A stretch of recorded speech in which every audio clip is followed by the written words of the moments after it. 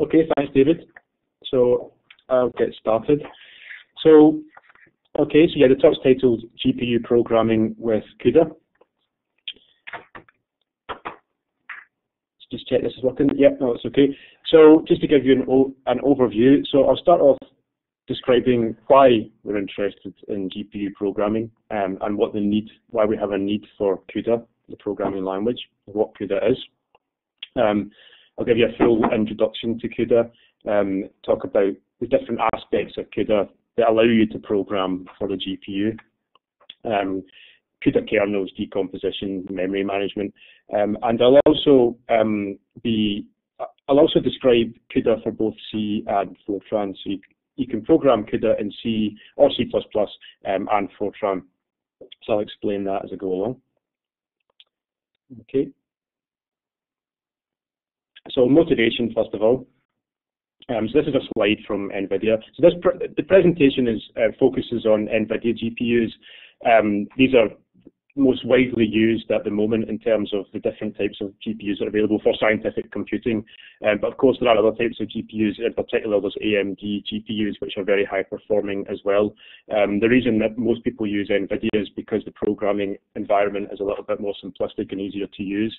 But some people do use AMD. This talk is focusing on NVIDIA, but a lot of the concepts, the ideas are similar for AMD as well. So this is a slide taken from NVIDIA that just shows what the performance advantages of GPUs are over regular CPUs. So it shows you two graphs.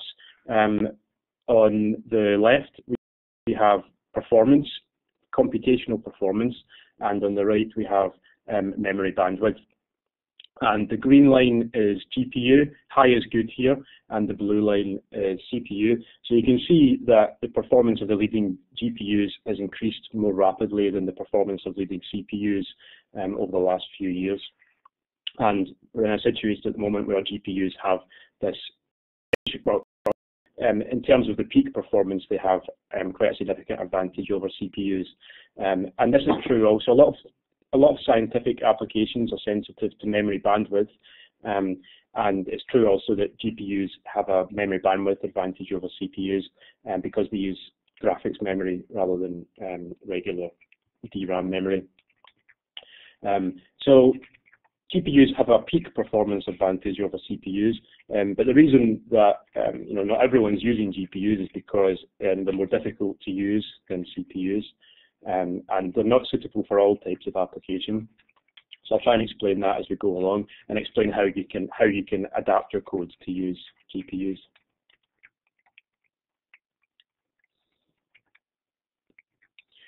So what you can't do is you can't just take your code that's written in C or C++ or Fortran or whatever and compile it for a GPU.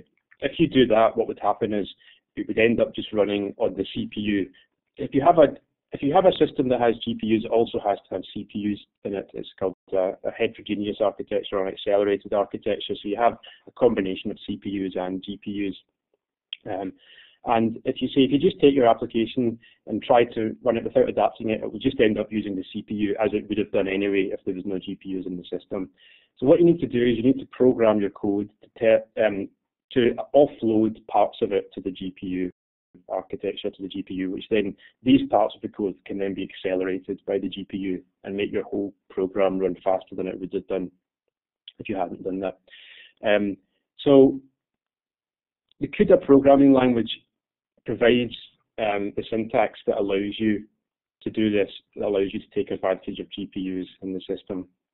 So it's usually the case that for scientific codes, that most codes have a relatively small fraction of the source code, like lines of source, that is responsible for a relatively large fraction of the runtime. We call these key computational kernels. For example, if you have a code that does time stepping, for instance, your loop over time steps will be the one that takes most of the runtime. So what we're interested in doing is just concentrating on those parts of the code and trying to offload them to the GPU, to get them to run on the GPU so they can run faster than they would have done on the CPU. So what we need to do is to define those parts of the code, or specify those parts of the code that we want to offload. We call these kernels, and CUDA defines the language extensions that we can use to define these kernels. So I mean, CUDA is it provides extensions to the traditional languages that we're used to using, in particular C and C++. And the idea is that we can offload these kernels to the GPU. The GPUs, I mean, we don't have time to go into the details or a detailed overview of the GPU architecture. We'll get to that. We'll touch on that a little bit. But the key thing about GPUs is that they have many cores, and therefore they run many threads. So what the kernels do is they execute in these using multiple threads concurrently on all the cores of the GPU. But a major complication with GPU architecture or GPU accelerated systems is that they have a separate memory space in CPUs. You've got two, you end up having to manage two separate memory spaces, one in the CPU and one linked to the GPU, and you need to, the programmer is responsible for transferring the memory between the CPU and the GPU. And CUDA provides the syntax to allow you to do that as well. So this bullet point here was concentrating on C and C++. And the reason is that CUDA originally, or the version of CUDA that you download from NVIDIA's website, is specific to C and C++, so it's an extension of C and C++. But what about Fortran? A lot of scientists use Fortran. Well, at some point, NVIDIA teamed up with PGI, who are a compiler company, a compiler vendor, and PGI developed a commercial version of CUDA Fortran. So this is very much based on CUDA C, following the same methodology really, but it's for Fortran. It's extensions of Fortran rather than C. As we'll see, it's very similar to CUDA C. And actually, a year ago, NVIDIA acquired PGI. So PGI is now part of NVIDIA, but they've not completely integrated the Fortran into their software release. They've kept PGI as a separate outward-facing company.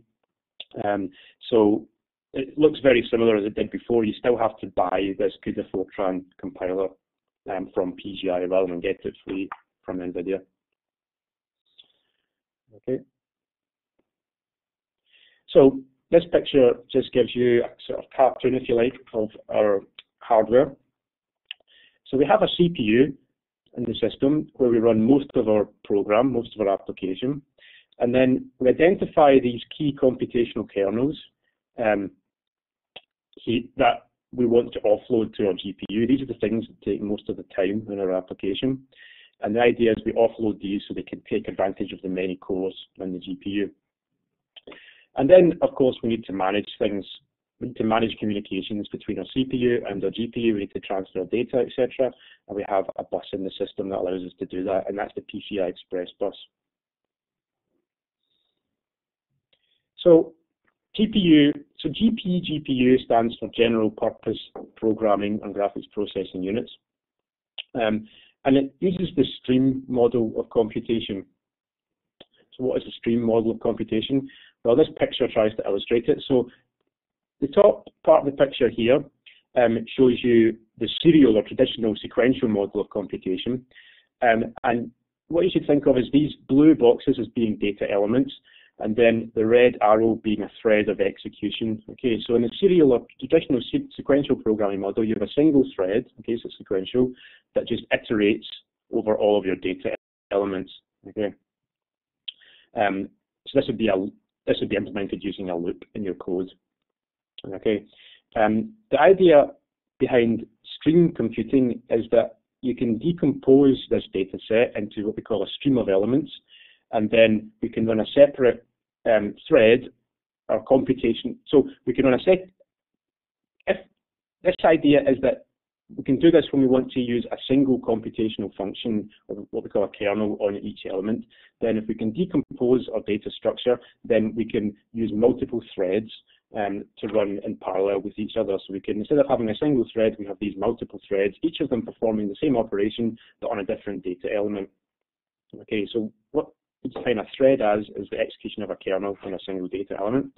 And then, of course, we have multiple cores in our GPU. The idea is we can map these threads to the cores, and then we can run them in parallel on the GPU. So we've got many threads running in parallel. Of course, this is not suitable for all types of problems. It's only suitable for those problems that are data parallel, that we want to perform the same operation across a data set. Okay. So this just shows you, zooming in a little bit on the GPU architecture. So this is what a GPU chip looks like. Again, this sort of cartoon. So if you look at the left-hand picture, you can see that we have this GPU. And the key thing about a GPU architecture is that it's partitioned into these things called SMs, or streaming multiprocessors. Okay. And then each SM is itself partitioned into cores. Okay, so we have this two-level hierarchy in our GPU. We have multiple SMs, and each SM has multiple cores. And another key thing about the GPUs is that the number of SMs, which I showed 4 on this cartoon, but the number of SMs and also the number of cores per SM is not fixed. Okay, there's not a magic number that all GPUs have the same number of SMs or cores per SM. This will vary across generations and also across different products within the same generation. Okay, so what we want to be able to do is to program for this architecture, but not in a way that we're tied to any specific version. So we want to program in a way that can take good advantage of this two-level hierarchy, but without being fixed to any specific numbers for a particular architecture. So what we do in CUDA is we abstract this architecture as what we call a grid of thread blocks. Okay, so in CUDA language, we have the terms grid of thread blocks, and where the multiple blocks, these blocks in this grid map onto multiple SMs. Okay, so the SMs are an abstraction, the blocks are an abstraction of the SMs, and then each block in a grid contains multiple threads. So again, thread is a software concept which map onto multiple cores in an SM. So the key thing about this is that when we program in CUDA, we use blocks and threads rather than grids and SMs and cores, and we don't need to know the exact details of the hardware, the number of SMs or the cores per SM. What we do is we oversubscribe. So we give more SMs, we give more blocks than we have SMs, and we give more threads than we have cores. And what GPUs are very good at doing is performing scheduling automatically. Okay, so you give it more work than it can do at any one time, and it will schedule it, and it will be able to switch between different blocks and different threads very quickly. You actually have to do that. You actually have to do this to get good performance. It's not just a case that you want to fill up your GPU. In order to get good performance in the GPU, you actually have to give it more work than it can do at any one time, so it can do this switching. And the reason is, this is getting a little bit more technical now, but the reason is that it will hide memory latencies by doing this. And when one thread is waiting for data from memory, then if it's got another thread to switch in, then it will be able to hide that latency and get good performance. So the key thing is you want to give it more parallelism than it can cope with at any one time, and it will schedule. And then doing this, it means that the same code should in principle be portable and efficient across these different versions of the GPUs, different generations. So I'm going to introduce CUDA properly in a second, but beforehand, I just have to introduce this new type that you have in CUDA, called a DIM3 type. And this is just simply a collection of 3 integers, okay, corresponding to each of the X, Y, and Z directions. So I mean, the reason that it's 3 is that we have 3 dimensions of space, and so what do they call X, Y, and Z? And so for many scientific problems, they're either 1D, 2D, or 3D. So the idea is we've got this DIM3 type, which is just a collection of 3 integers corresponding to X, Y, and Z directions. In C, you declare this using the DIM3 specifier, and you can call it whatever you want, and then you can assign values to this data structure as follows, using this syntax here, where you give it some X value, Y value, and Z value, and you declare it. Fortran is very similar, but you use the type syntax in Fortran, and then you initialize using this DIM3 function call. Okay. I'll come back to that shortly. one more slide here on this. So then if you want to access a component of that after it's been initialized, then in C, you would just use the standard syntax for accessing the component of a struct, the dot operator, to get, for example, the X value here, or in Fortran, the similar Fortran equivalent using the percentage sign. And similarly for the Y and the Z components. So for example, this is a Fortran example. If you have my X, Y, Z values equals dim3, 6, 4, 12, then you would end up giving the X component 6, the Y component 4, and the Z component 12. So if you then access the Z component using this syntax, it would return the value 12. Okay. Right, so I'm just going to now introduce CUDA properly, first of all by way of analogy. So I want you all to pretend that you're not listening to this boring tutorial and pretend you're on holiday in the CUDA hotel. Okay, looks very exciting. So you all check into the hotel, okay, as do everyone else that's in this virtual tutorial. And when you check into the hotel, then the receptionist allocates your room, okay, using the simplest possible mechanism. The receptionist allocates your room in order, okay, so the first person gets room 1, the second person room 2, third person room 3, etc. But the problem is that it gets quite late at night and the receptionist realizes that the hotel is actually less than half full, okay, and he knows how noisy you all are and you're going to all disturb each other, okay, because you're all in rooms next to each other. So the solution is that the receptionist decides that instead of having you in your room I, then he wants to move each of you to a new room 2I, okay? So he's going to basically stride your rooms from, the first person should be in room 1, the second in room 3, the third in room 5, etc. So no one's got a neighbour to disturb them. So the problem is, how is he going to do this? So there's a serial solution where the receptionist just gets a pen and paper and goes through each of you and works out, calculates what your new room number is from your old one, okay? But the receptionist is not very bright and it's taking a very long time to do these calculations. So he decides to use the parallel solution instead, which is he just gets a megaphone and he says, everyone, I want you to check your room number, multiply it by 2, and then move to that room, okay? So like everyone's just to go and look at their door to see what room they are, get that number, multiply it by 2, and then that's the new room. They can move to that room. Okay, so that's a parallel solution where everyone works out their own room number.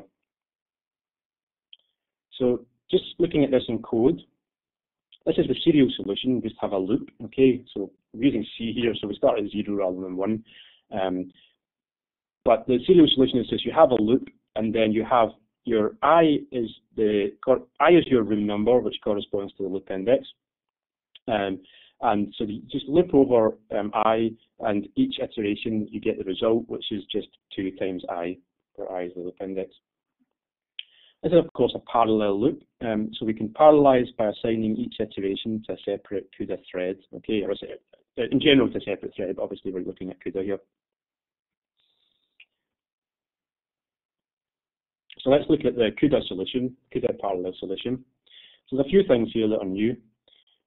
So the first thing to notice is, so this line here, result I equals 2 times I, is exactly the same as what was in our original loop. Okay, this is the body of our loop, but it's not in a loop anymore. It's now in a function. Okay, so we've replaced the loop with a function.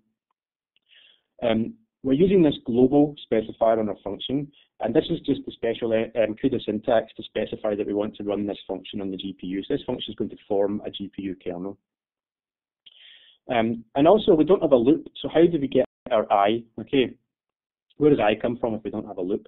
Well, we use some other CUDA internal syntax to get our room number rather than from a loop index.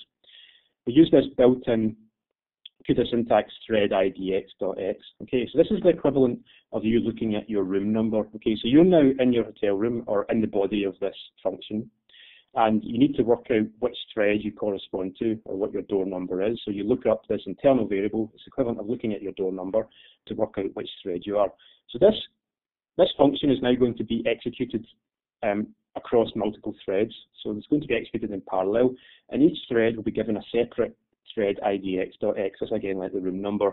So you have to think of yourself as being this thread, and then which room number, what's your room number, what's your ID, and you get it by looking at this internal CUDA syntax, which will vary across all the threads. Okay, so that's the idea really, that for mapping our loops to CUDA kernels. So what is this thread idx.x? It's one of these dim3 types, and it's just the X component. Okay, at the moment we're just looking at, because this is an inherently one-dimensional problem, it's just looking at a vector operation, then we're just using this X component. The idea behind having 3 components in these dim3 variables is it allows up to 3-dimensional problems to be dealt with simplistically. So obviously 2-dimensional problems would be matrix manipulations, or 3D problems obviously are very common in science as well. At the moment we're just looking at 1D problems, so that's why we're just looking at the .x component. We'll come back to that. So that's how we define the function. How do we launch it? So again, we use some CUDA syntax, which is these in the red here, these funny brackets or chevrons. What we're doing here is we're launching a kernel. So that my kernel here is just the name of our function that we defined in the previous slide, and the result is just the argument into the function, the data space to store our result. But as I say, we want to launch this function in parallel across multiple threads. So what we do is we specify here what our thread decomposition is. And this is our mapping onto threads and blocks that I talked about earlier. So at the moment, we're just doing the most simple thing possible, which is we're just using a single block, okay? And we're using, and that's why we have this 1, 1, 1. These correspond to the X, Y, and Z components. And again, this is a 1D problem, so we're really only interested in the X component, which is the first one. So the other ones are just 1 by default. The first component, again, we're just saying is 1 here, so we're just using a single block. And of course, we need to then use n threads within that block, where n corresponds to the number of rooms we have, the number of people we have that we're interested in, assigning new rooms. This is the size of our problem. This is a simple way of getting it working, but this is actually not going to perform very well. Oh, actually, I'll come back to why it doesn't perform well, but I'll give you the Fortran equivalent first of all. Fortran is very similar.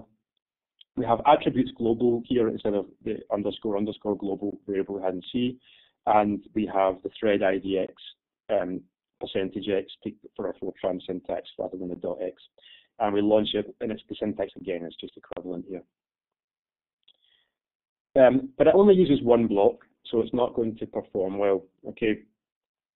Because, as I say, the blocks are assigned to SMs, so that means we'd only end up using 1 SM on the GPU. So that means all the other SMs on the GPU would just be idle, and they wouldn't be doing anything, so the performance would be very poor. So in practice, we need to use multiple blocks to utilize all the SMs. Okay, so that's why the model allows us to do this.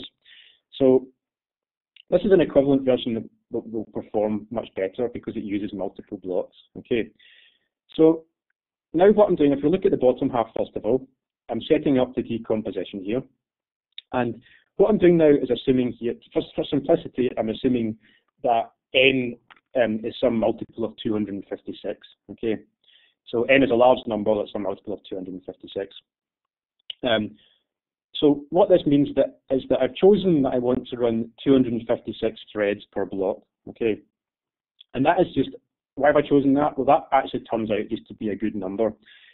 For architectural reasons in the GPU, typically the number of threads per block you want to run is some small multiple of 32. Okay, so it's going to be, for example, 64, 128, 256, 512 typically. And so what you normally want to do is just choose a number that performs well, and you would probably want to experiment with different numbers to see which one perform well for your case. So you choose the number of threads per block, and then the number of blocks per grid is just dependent on your problem size. So it's n divided by 256. Okay, so say we have 512 as a problem size, then we'd end up using 2 blocks to cover the problem space. For real problems, of course, you won't have things dividing exactly, so there's a little bit more logic in here to deal with that. But that's, yeah, for the purposes of this introductory, we're just going to ignore that. It's easily enough done in practice. So then when we launch that, again, we just launch that using the blocks per grid and threads per block. And our kernel looks very similar to before, but we now need to take account of the fact that we have multiple threads, not multiple blocks as well as the number of threads. So our thread index, our overall thread index is calculated like this, using these other internal variables. It's just a linearization of our blocks and threads. So it's the block index times the number of the block dim.x, just is another internal variable that gives you the number of threads in the block, okay, plus the thread index.x. So this is, again, coming back to the hotel analogy, this is similar to the idea that if you have a hotel that has multiple buildings in it and each has their own numbering system, then you would need to understand what the overall global number of your room was. So to get that, you would need to know what your block number was, or your building number was, plus the number in that building, okay? So, and then that's the equivalent to loop index again, and we can just use it as we did before. Fortran, again, it's exactly equivalent here, so I don't think we need to spend too long on that.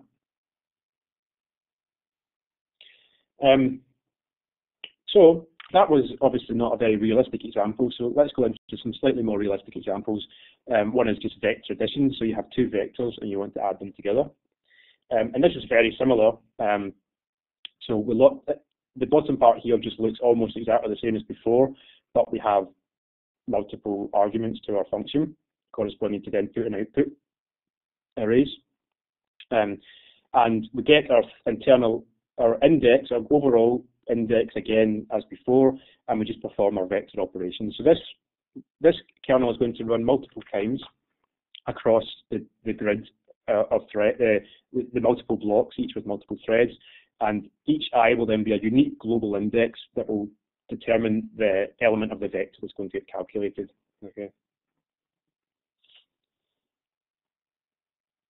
And the equivalent for Fortran, again, this is exactly equivalent here.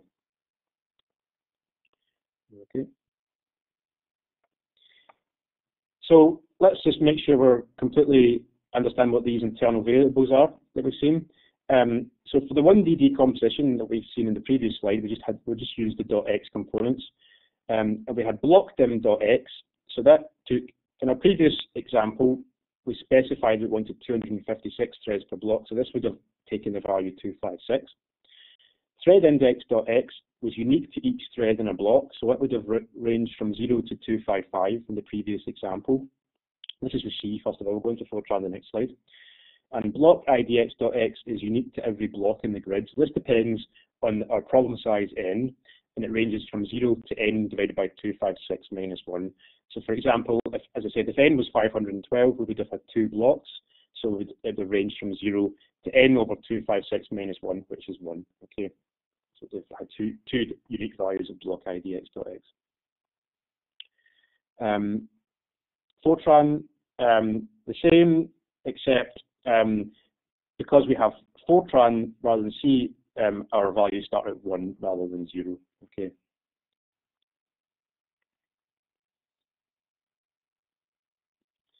So, as I say, we can also do 2D or 3D examples. So this just gives you an example of two-dimensional. So say we have some matrix problem that's inherently two-dimensional. Then what we want to do is to make use of the .y component as well as the .x component of these internal variables. And when we launch this kernel, we want to launch it with blocks in both of the x and y dimensions. So what we do here is we are specifying the number of threads per block, what here to be 16 by 16. Okay, so in total, we're going to end up again with 256, which is 16 by 16. But we're now just treating these as a 2D array of threads within this block rather than a single one dimension. And similarly, we want to launch with a two-dimensional structure of blocks. So we have n divided by 16 and n divided by 16 in the x and y dimensions. Okay, again, where these all divide nicely. And then to access these in our kernel, we're now using the .y as well as the .x components. Okay, so we have a two-dimensional problem, a matrix addition here, Cij equals Aij plus Bij. So we need our i's and our j's, and we get these from our .x and our .y components. It's equivalent to the 1D version, except we're now accessing in 2 dimensions because of a 2D decomposition. One point worth mentioning here is, why do we have them in this order? Why do we use the J first and then the I? Well, it turns out that to get good performance, we need to have it so that this thread index.x is that to get good performance, essentially what you need is to have that corresponding to consecutive memory addresses or consecutive elements in your memory space. And that's why we've got it laid out like this, but I won't go into that, some more of a technical detail. That's to allow memory coalescing. Okay.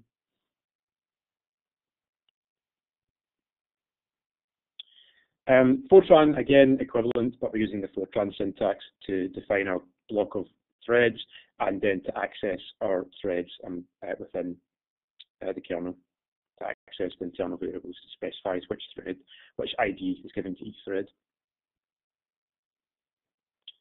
Okay, so let's get back a second to show you. So let's look at, for example, this one again.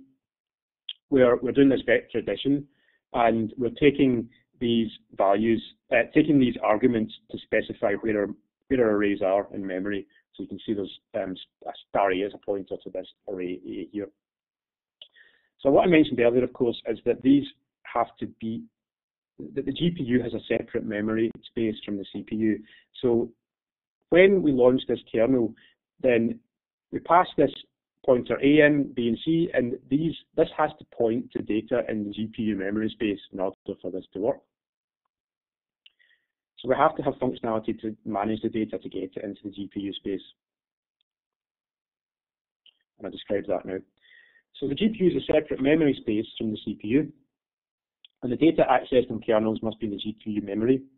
This is actually not strictly true for the newer versions of GPUs where they're more flexible, but I'm not going into that here because in order to get good performance, you typically want to make sure that your data is on the GPU. Otherwise, it will be very slow. Okay, so we're just assuming that it's strictly true at the moment.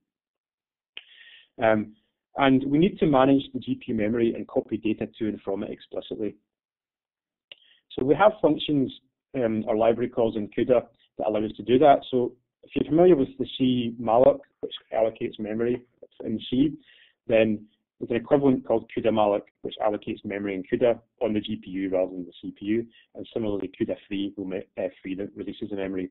So to use this, you would just have your pointer, which you just declare like any other pointer in C, and then you use this call, CUDA malloc, to allocate the memory. So we have to tell it how much memory you want to allocate. So here we're using floats, and we have n of them, and we pass this. The address of our pointer so that the system can fill the pointer. It can write to the pointer to give it the address of the GPU memory space. And then when we use CUDA free, we can just pass it the name of the pointer and it will free the space associated with that memory. And also we need to copy memory before and after kernels. So after we've allocated it using the previous calls.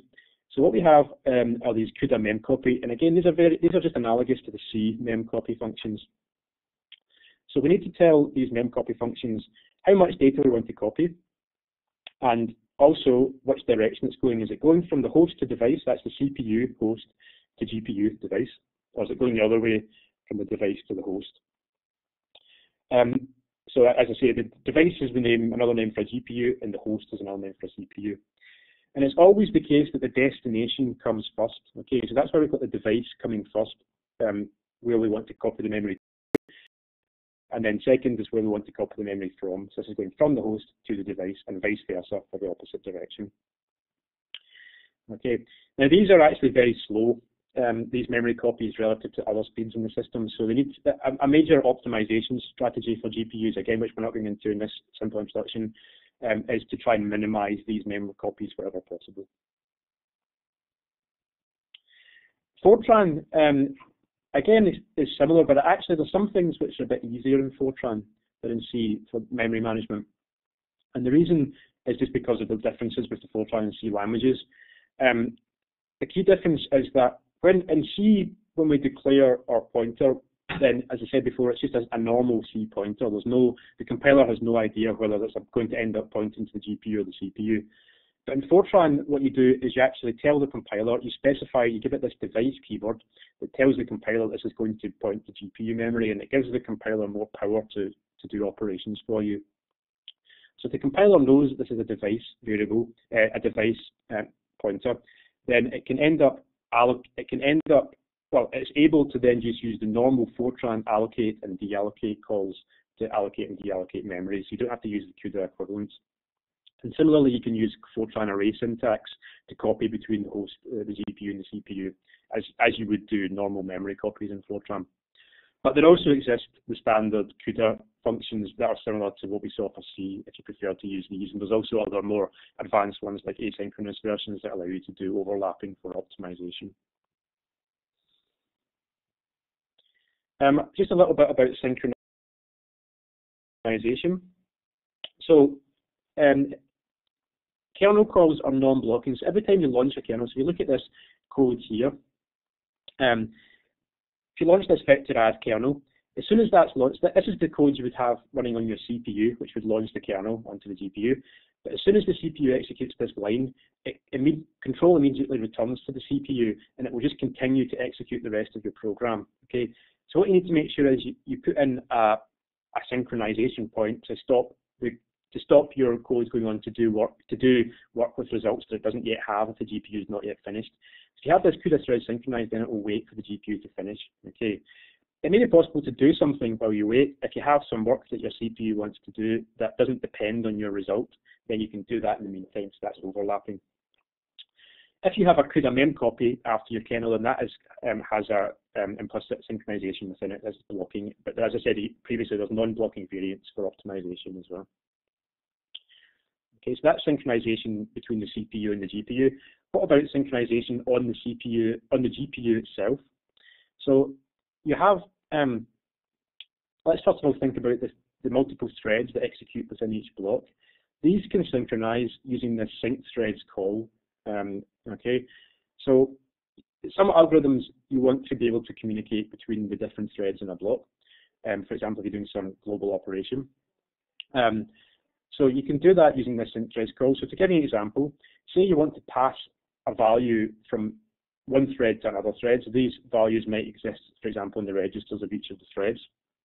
Then you could use some memory space that's shared between these threads that exists on each SM to pass that value. So what you would do here, for example, you could say is if thread index equals 0, so the first thread 0, then you take your value x, which is your private variable to that thread, and then you write it to this shared memory space array. And then you read it again if you're thread 1, you read into your private variable x the copy that exists in this shared space. In order for this to work right with a race condition, you need to make sure that the threads are that the write is done from thread 0 before the read is done from thread 1. So you can use this sync threads call, which will basically just make sure that all threads wait at that point for all other threads within the block. Okay, so there's quite a lot you can do within each thread of blocks, but it's not possible to communicate between different blocks in a kernel. Okay, so if you've got multiple blocks, then these can't communicate with each other. And the reason is that the system wants to be able to schedule these as it sees fit, so they may be scheduled in any order. So within a single kernel call, it's not possible to pass data between different blocks in that kernel. What you'd have to do is exit that kernel to get a synchronization point and then start a new kernel. Okay, and we're almost done now. How do you actually get CUDA code compiled, etc.? Well, with the CUDA distribution, there's an NVIDIA compiler, NVCC, and you just use that as you would any, like for example GCC. There's some extra. Have a look at the man page, etc. There's some extra flags that you want to put in practice, like the optimization, and also to specify which GPU you're compiling for. There's a question. Okay. Okay, so we have a question. Can you load multiple different kernels onto the GPU at the same time? The answer is, with the latest GPUs, yes, you can, depending if they're set up properly. So traditionally, what would happen traditionally with the GPUs is that you could launch multiple kernels at the same time, and they would all then be queued up for execution in the GPU. You could even have different codes on a server that launch kernels on a GPU, and the GPU would just schedule these and do them in turn. With the newer GPUs, then they can actually, if they think they have space on them, then they will actually try and execute multiple kernels at the same time on the GPU. And there may be a performance benefit from doing that, although it may be better just to have them queuing up. Okay. Okay, so to summarize, GPUs offer performance advantages over CPUs, but you can't just compile your standard CPU code and have it run immediately or automatically on the GPU. And CUDA allows you, it gives you the extra syntax you need to get your code running on the GPU. Traditionally, CUDA is for C and C++, but PGI provide a commercial Fortran version of CUDA, which is very similar. And we introduced the key CUDA concepts and gave examples. Okay. So that's the end of this introductory lecture, but as David said, we have plenty of time for questions. Okay, question coming in. How slow is the memcopy function from device to host? So it's several times slower than, so the important speeds in the system are the bandwidth from the GPU memory into the GPU, okay, and obviously how fast the GPU can compute. But compared to the bandwidth of the GPU memory, it's maybe some order of 10 times slower, something like that. I don't know exactly. You can look up. It's basically the bandwidth of PCI versus the bandwidth of graphics memory, but it's quite a few times slower than the memory into the GPU. So it's really a bottleneck if your code is waiting on these transfers. What you want to do is you want to try and make sure that for your simulation or calculation that you keep your data resident on the GPU as much as possible. Okay, so if you've got, for example, you have a time stepping code, you want to keep your data on the GPU across all the time steps and only copy the data ideally at the start and then back again at the end. Of course, if you have, for example, a parallel code that uses multiple GPUs, you might want to have to copy data to do halo swaps, etc., for NPI. But in that case, you want to restrict the data transfers to only those elements, for example, the edges for a halo swap that you need. So this is one of the key things to try and minimize the amount of data that goes between the device and the host. Yeah. Okay, any more questions?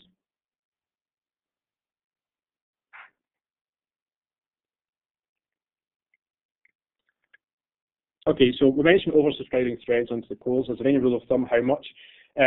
So yeah, if you look at how many cores are on a device at the moment, the high-end devices, there's maybe 1,000 cores, the order of 1,000 cores on the device. So you would probably want to have tens or hundreds of thousands of threads. So yeah, 10 to 100 probably would give you good performance. If you had, as I say, the same number of 1,000 threads, then that's the same number of cores that you would probably end up being hit by memory latency issues. But again, it really depends on your code as well. I mean, some codes, if you're lucky, then you can keep your data. If you can keep your data, if it can be cached on-chip memories on the GPU, then you won't need to access the global memory and you won't be hit by these latency issues. So it may be that your code is lucky and you can get good performance without oversubscribing too much. It really depends on the code. But typically I would try and get 10 times at least more to get good performance. Yeah.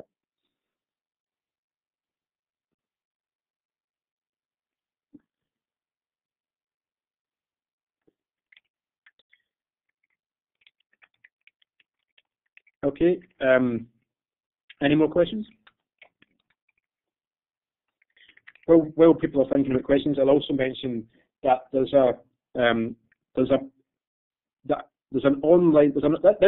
This lecture will go online on the Archer pages, but there's also another space from the EPCC training pages that you can get to, where I've put up. I mean, I did this about a year ago, so it's an older version, but it's essentially an older version of this lecture with a little bit more in it, called Learn CUDA in an Afternoon. I'll just type that into the.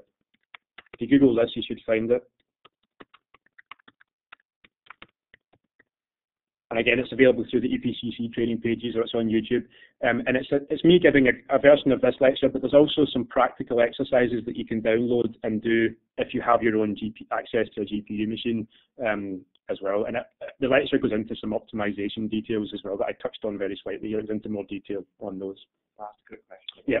How standard is the Fortran interface compared to C? Well, it's standard in the sense that there's only one vendor that provides it, so there's no, it's just provided through PGI, so there's no other versions of it. So that is the de facto version, if you like. But it's, as I say, it's been developed to be very closely similar to the CUDA C. So I think it is, yeah, I think it's fairly standard. And as I say, PGI are actually part of NVIDIA now, so I think you could probably treat it as being as standard as CUDA, given that CUDA is an NVIDIA proprietary programming model as well. Okay, so for parallelizing computation, it doesn't need communication between threads, the vector add. How do you balance the number of blocks per thread? Okay, so again, if you do the practical exercise that I mentioned, then there's an exercise where you look at this, and what I would always do is choose, as I say, that the number of threads per block is almost always best to be a small multiple of 32, which we call the warp size. It's an architectural feature. It's called the warp size is 32. So we always have the number of threads a small multiple of that. So what you would normally do is experiment with the number of threads per block as being, for example, 64, 128, 256, 512, 1024, and then the number of blocks will be determined by your problem. How many overall threads you need is determined by your problem, so you just have to divide the number of blocks by the number of threads that you're experimenting with and measure performance. NVIDIA also provides something called an occupancy calculator spreadsheet, which gives you some hints, and you can play around with that and see if it can help you work that out. But it's very problem dependent. It's different for each problem because it depends how much resource each of your blocks uses. For example, if you have a block that uses a lot of registers, then that will limit the total number of blocks that can run at the same time as each other. Whereas if your blocks don't use many registers, then you may the system may end up scheduling many more blocks to run at the same time as each other. So it's very dependent on the problem. Okay.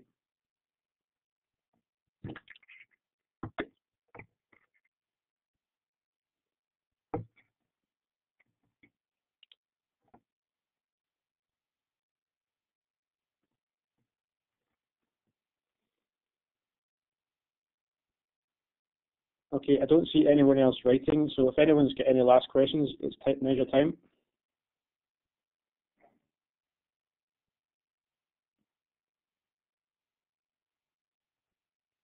Okay, I think we'll finish up there then. David, do you want to say anything?